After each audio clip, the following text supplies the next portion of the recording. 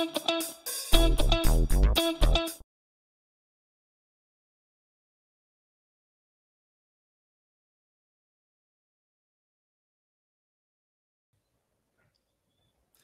there, everyone. Thank you for joining. We're going to go and start in a couple minutes. The keynotes went just a tiny bit long, so we want to make sure that people have time to join. And of course, the first couple slides are just brief introductions. So even then, I'm not saying they're not worthwhile, but they're not really the meat of the presentation. So we'll give it maybe another 1 or 2 minutes.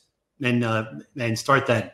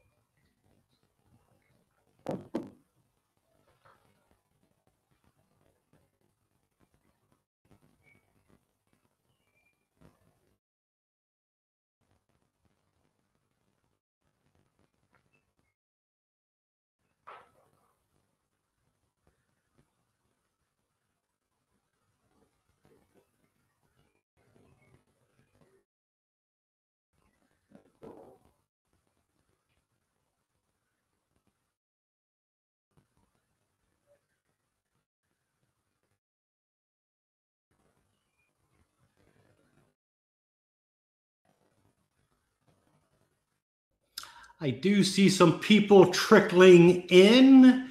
I've got it as 17 past the hour.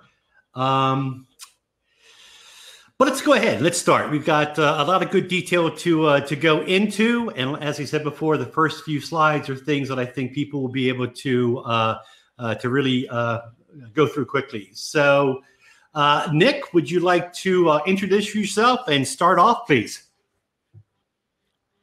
Yes, sure. Thanks, Jim. So I'm Nick Vidal. I have my personal timeline. I'll be sharing that a little later. But I'm really happy to be part of this. I love everything about open source, and I got to love about the history of open source as well. And it's very interesting to see that the HTTP server is celebrating its 25th anniversary this year. I'm glad that Jim accepted my invitation to talk about this, and it's super interesting here. Thank you, Nick. Jim Jagielski here. We can go to the slide. So, Nick, if you want to flip that over. Again, I want to thank everyone for attending. I do see that in conflict with this session is actually an Nginx session. So thank you for everyone here, all the true believers, keeping the Apache HTTP server torch alive. A little bit about myself. You know, there was a not quite one of the original 8 members, but part of the Apache group that actually created the Apache Software Foundation in 1999. Since then, I've been on the board for many years and have worn a number of different hats in the Apache Software Foundation, as well as other open source organizations as well, including a board director for the Open Source Initiative. In 2020, I'm really, and yes, Daniel says a master brewer, and that is correct. I have taken up a home brewing and enjoying that quite a bit. Maybe I'll try to do a session or Birds of Feather on that later on. And this year, I actually joined Uber as their open source program office lead. So I have a lot of history, a lot of background with HTTPD. In fact, that was the thing that has really been a career and life changer for me. So Apache and the ASF's history really has influenced mine. Mm-hmm. So since we're talking about timelines here, I'll just go really my time, my personal source. The first open source community was Drupal. When I actually started as an actor of the Drupal community, that was back in 2007. In 2011, I'm from Brazil, so camp there, and we invited Chris Betayart, who is the founder of the Drupal community, and he joined us for the first time in Latin America. And finally, in 2015, the OSI, the Open Source Initiative, they were looking for a volunteer website, and it's on Drupal. They called me, and I helped them to launch. And in 2017, we started working 3 years of open source. Started on looking back on history, on how they emerged, how they evolved, and it was a really awesome experience. And I wanted to continue that, exploring how other open source projects and communities, how they started. And so in 2018, we celebrated years of open source. And so the overview of our talk today, I want to tell you about the motivation, why it's important to look back on history, what are the recent and up we're having, and finally, Jim will be talking about the timeline of how the project got started and how the application got started as well. And next, I talk about some. Let's jump. Hey, Nick, so what's the motivation behind this? Nick, before you start, we're getting a little bit of an audio issue. I was wondering if maybe you might be bandwidth constricted. Maybe try pausing your video and see if that helps out a little bit. Okay, perfect. So let me try that. No, that's much better. Can you guys hear me well? Okay, great, perfect. So what's the motivation behind this? I think anniversaries are much more than just throwing a party, you know. When we celebrate the 20 years of open source, we helped organize over 100 activities across 40 events worldwide. It was really interesting. And while we did celebrate, throwing several parties, having cupcakes, allowing people to have a good time and to talk, it's more than just that.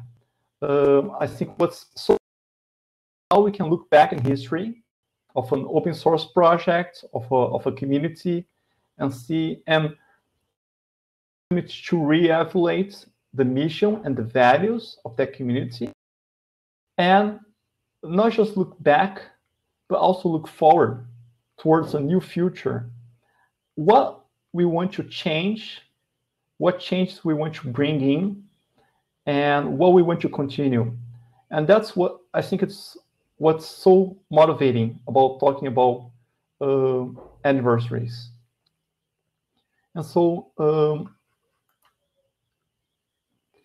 it's quite interesting because I helped organize together with the director, the OSI member of directors, the 20 years of open source in 2018. Last year we had a lot of anniversaries, and Apache was celebrating their 20th anniversary, and that was really interesting. And the World Wide Web was also celebrating their 30th anniversary. So these are two very important foundations, two very important consortiums that were celebrating their anniversary and looking back on their history. And this year, well, this year was, it's very complicated, especially because of the coronavirus. But it's important to highlight several projects that are celebrating their anniversary. And so we're celebrating 25 years of Java and JavaScript.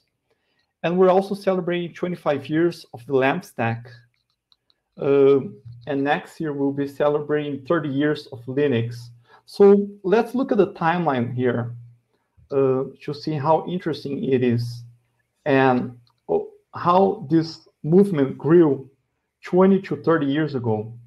So the World Wide Web was born in 1989, and this certainly has had a major impact on the whole society. And in 91, Linux was born. Linux said it was just a hobby project at the time, but it grew really fast in terms of popularity. And finally, 25 years ago, all pieces came together. We had the Apache, of course. Jim will be able to talk a bit about the history behind that in a short. But Apache came in as an open source project as well. MySQL was released as well as open source in 1995. PHP, Rasmus was also launching PHP in 1995. And of course, on the client side, we have JavaScript, Brandon working together with Netscape, now Mozilla. He developed JavaScript. So everything was coming together. And what's most interesting is that everything there was open source. And we finally had the LAMP stack. And the reason why that's so important is because it wouldn't be, if it weren't open source, perhaps we wouldn't have the web as we know it today. Everything would be proprietary and it would be very complicated. Innovation wouldn't be as great. So it's really interesting that everything came together at this period of time. 25 to 30 years ago, it was a really interesting time, and it really helped open source to have a foothold on history and really grow from there. So we really need to have to look back at that time and see what we got right and what we want to change. And of course, in 1998, the Open Source Initiative was founded, and open source at the time, of course, grew from the free software movement, and open source just had a different messaging that was more appealing for business to adopt free software. And this has completely changed the whole industry. And the web, as we know, it grew from open source, and it was really important there. So I'll pass now to Jim, who will be able to share the timeline here. Jim, I'll be opening the timeline here and sharing with you, but go ahead. Okay, please. You got it. Thank you very much. I want to see if I can also share it on my screen as well. I should be able to, so let's see if that works. You should be seeing the screen right now as it is. Kudos to Nick for drafting this. This is incredibly beautiful. So I just want to again thank Nick for doing that. Are you seeing my screen? Let me just scroll. I'm scrolling down. Can you see that, or are you seeing Nick's? Okay, that one's okay. Perfect. Cool. Okay, so now you can see mine. Let's swing down. Okay. So let's start at the very beginning. In fact, let's start even before the beginning. And because I feel a little bit like Gandalf telling Frodo about the story of the ring, I will be using a wizard pipe as I give you all the story of the feather. You know, back in the early 90s when the web was just created, even before the NCSA web servers, there was this web server from CERN. And that was the one that really came about and really made people realize the potential of the web out there. Now, but it really didn't take big impact until there was the NCSA web server, HTTPD. And of course, one of the reasons behind it is because NCSA was also the people who were doing Mosaic, the web browser. So really with one entity, you had the browser and the server and the client. And it really showed everyone the potential of the web. And a lot of people, myself included, but also basically all the people who were parts of the Apache group at the very start, we built businesses, you know, or services or some kind of capability around the NCSA web server. And Rob McCool was basically the main architect behind that. Now, what happened when Mosaic Communications Corporation, or Netscape, came about is that Nick left. And so we had this web server that we were all really, really super dependent upon, but development had basically been stalled. Almost no one was keeping up on it. And for a long period of time, it just stagnated. And that was a very, very difficult thing to handle because, as I said before, there were a lot of people really, really dependent upon it. Now, what was very, very fortunate at that period of time is that there were a group of 8 people who were able to bootstrap a community around it. Called themselves the Apache Group in honor of the First Nation, the Apache Nation.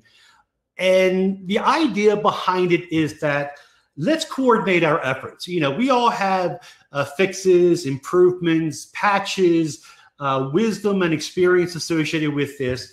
Luckily, this is NCSA was licensed in a way that we could just take it on again and relicense it under another permissive license as well. Why don't we just do this? And it started off as the concept of a mailing list. And I think what's important to remember at this particular period of time is that it kind of serves as sort of like the impetus or an insight into a lot of the reasons or the rationales behind the Apache way and the way Apache and Apache projects are governed. You know, for example, the Apache group started off because there was an open source project that was really dependent on one person. And once they went away, it left people really in a bad situation. And it showed the importance of having not only a really good, healthy, and viable user community, but also a contributor community as well. We certainly didn't want anyone to be in the situation that we found ourselves in back then. So you'll see in a lot of situations, that idea behind creating healthy communities around an open source project is because of that first cut that we got. You know, we wanted to make sure that no one else was put in that exact same situation. And you also notice that one of the best ways of doing that was creating a mailing list. And that even right now, till today, we have this fascination with email lists inside there. Now, it didn't take very, very long before a number of those patches put together and the Apache group actually released the first official public release. It was 0.6.2. It was done on April Fool's Day in 1995. And that was really the first time that the world became aware of this, the Apache web server out there. Now, also right around this time, the NCSA web server tried to reboot. And there was a period of cooperation between NCSA and the Apache web server as well, with some sharing code and things of that nature. But that stopped a little bit after this period of time because there was a lot of internal redesign, re-architecturing going on inside of the Apache web server. Back then, this was considered very, very similar to a traditional Unix daemon. You know, as a request came in, a process was forked off, the process was requested, and the process went away. And that was really not long-term tenable. It wasn't very scalable, wasn't very efficient. And there was this this brainstorm, this proof of concept from RST called Shambhala, which really took that initial Apache web server and really re-architected it into this pre-fork scenario with a modular nature, with the idea of memory pools and a really well-defined API such that you could add functionality onto at the end of it. And once that started happening, it became much more difficult for architectural reasons for NCSA and the Apache group to start sharing these patches back and forth. And it was really the major thing that I think leapfrogged Apache over any other web server out there was the modular nature, the high performance associated with it, the focus on community. And it was only, you know, a few months later on at the end of the year, well, close to the end of the year in 1995, that we did release Apache 1.0. And that included basically all this major re-architecting and things like that. And if you start looking at the surveys from that point of time, it did not take long for Apache to become the #1 web server out there. Even though we weren't looking for market share, we weren't focused on market share and things of that nature, just the open source nature of it, the community nature of it, and certainly the modular aspect associated with it, that you could add functionality without knowing the deep internal guts and core of the Apache web server was a key factor in its importance. Several years later after that, we released Apache 1.3 that included, being able to load in modules via shared object libraries instead of having to pre-compile them into one large monolith. You can just pick and choose which modules you wanted and pull them in the same way as you did shared libraries. Another key factor in this was modifying the architecture to include other operating systems. Now, we had always been focused basically on Linux or Unix-like operating systems. So I was working for Sun OS, Solaris, Linux, BSD. What got me involved in the very beginning was I wanted to port it to a version of Apache of Apple, Unix called AUX, which was a hybrid. But 1.3 actually included support for Windows, the Windows 95 system, which was a major undertaking at the time. And if you actually looked at the code back then, it was littered with a series of if-defs and if-defines and stuff like that, breaking things off, with architectural that, if you're running Windows, this is what you want to do. If you're running Unix or anything else, do it like that. So even though it worked and worked really, really well, and we expanded our horizons, we knew that we needed to architecture that differently later on. In 1998, we had our first semi-official ApacheCon in San Francisco. That is a picture of some of the people from the Apache group who were available and attending that session. And we had our first official ASF back in the next year after we actually incorporated. So June 1st, 1999 is when we sort of like put on our big folks pants and incorporated as a 501c3, which is a nonprofit designation, a Delaware-based corporation called the Apache Software Foundation. And kudos for IBM for helping us do that. They were very, very helpful, provided a large part of the incentive for doing it because basically IBM wanted to use Apache HTTPD as part of their WebSphere. They were somewhat concerned about the legal intricacies of that regarding licensing and stuff like that.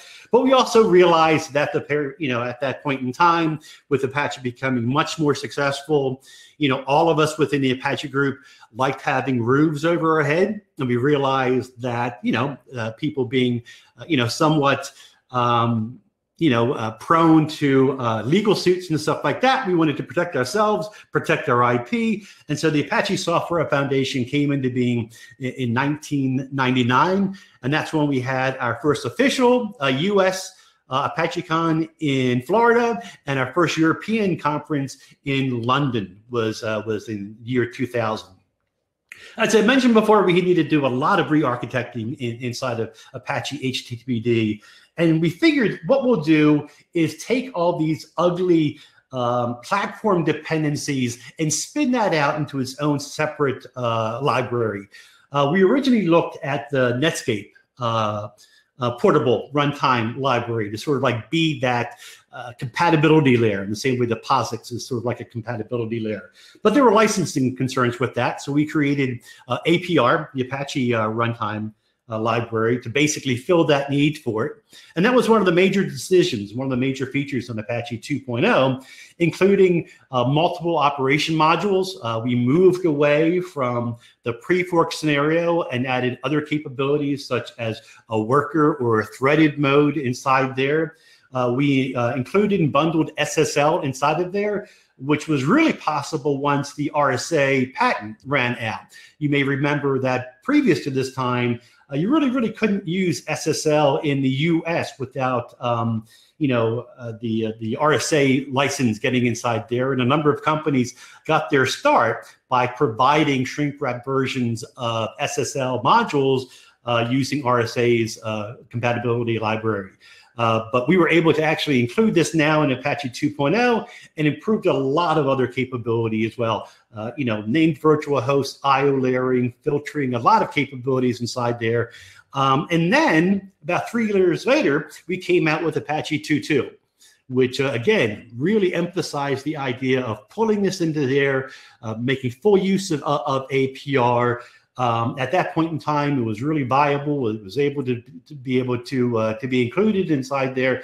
And we also had the idea that not only could Apache be a web server, it could also implement other technologies. So for example, there was an FTP module that allowed your Apache web server to run FTP, run SMTP, run Telnet, run IMAP.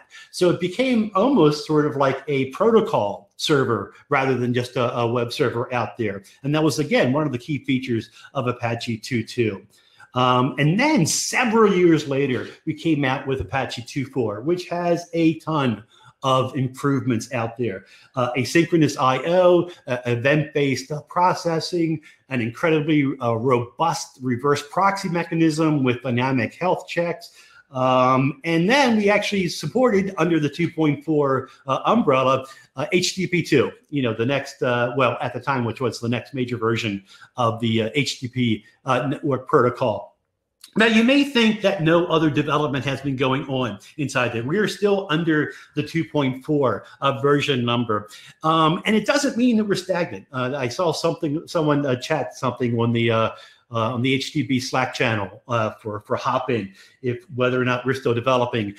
We are up to 2.4.49, I think, and almost every other patch level includes new features, new capabilities. And the reason why we're kind of hesitant to bump up to 2.6 or 3.0 is because that breaks backward ABI, and because there is this huge, healthy, viable module community out there.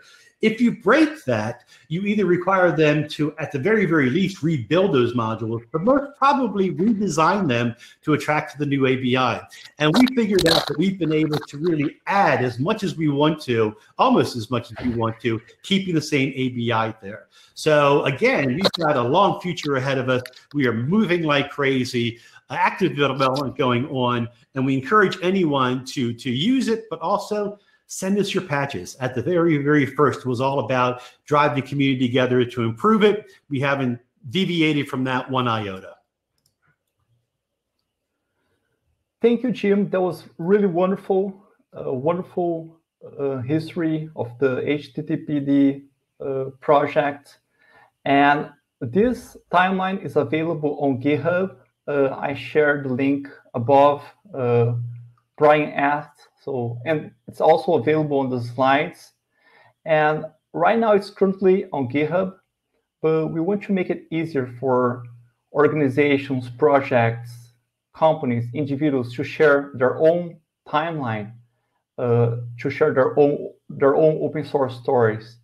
And I want to talk now about opensource.net. This is a website that was launched by OSI during our anniversary to celebrate the 20 years of open source. And right now, if you go to the website, opensource.net, you'll see that we're still celebrating the 20 years of open source. But we want to relaunch that.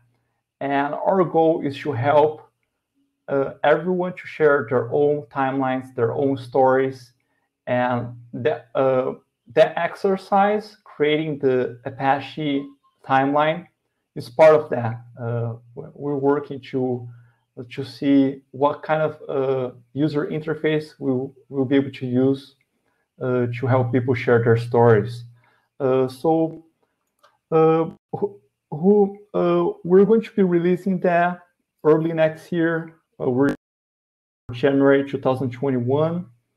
We're opening for beta in November this year. And our target audience is organizations like the Apache and all the projects that are under Apache or any other organization, companies who would also like to share their open source stories and timelines, and of course, individuals, members of the open source community. And one of the features that we're working on is to have a side-by-side timeline. So, for example, there are a lot of members here from the Apache group, and if you want to share your story, and not just a single timeline, but show how your personal timeline matches that one from the Apache Software Foundation, you can do that. So you'll be able to see two timelines, one to the left, one to the right, and hopefully you'll be able to add your own milestones easily, very friendly, and just mix it up. And we also make it available API for those timelines. So if we wanted to have those timelines showing up not just at opensource.net, but also at other organizations like the Apache Software Foundation on their apache.org website, or the Linux Foundation, since next year we'll be celebrating the 30 years of Linux. If the Linux Foundation wants to show their timeline, we're developing an open API as well, so they can pull the data not only for the Linux timeline, but also for individuals' timelines. And so this is all part of the future work that we're working to develop, and we'll be sharing that next year. And we're open to suggestions. Basically, the user interface that we'll be using are the ones similar to the Apache timeline that I shared with you, and Jim was able to share that story with us. And we're open to comments, suggestions regarding the user interface. And also, if you want to add changes to the Apache timeline, if you would like to add your own project, if you are a leader of an Apache project and you like to add your own timeline and work with us to add your timeline to opensource.net, I'll be able to help you. And I guess we have like about 7 minutes for questions. If you like to ask both me about opensource.net, about the timeline, or Tim about the history of Apache, we're here available to answer any questions for you. I'll load my video. Let's see if the bandwidth works.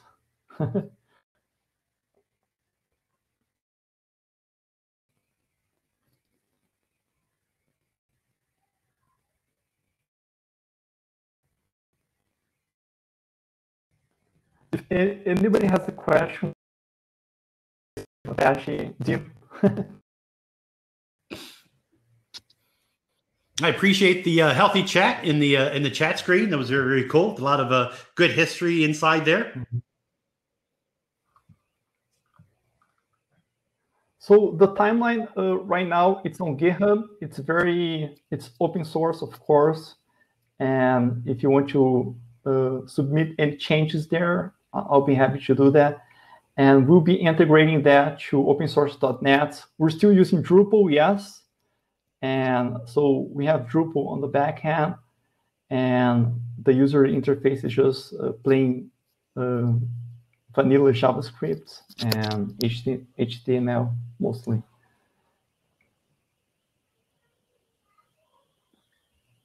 So Michael, what's the Apache Nation? I'm not aware of that.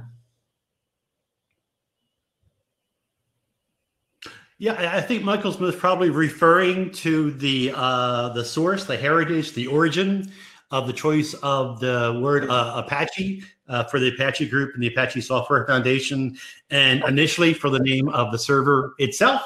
In fact, there's actually a blog post on the ASF site, which goes into the history behind it.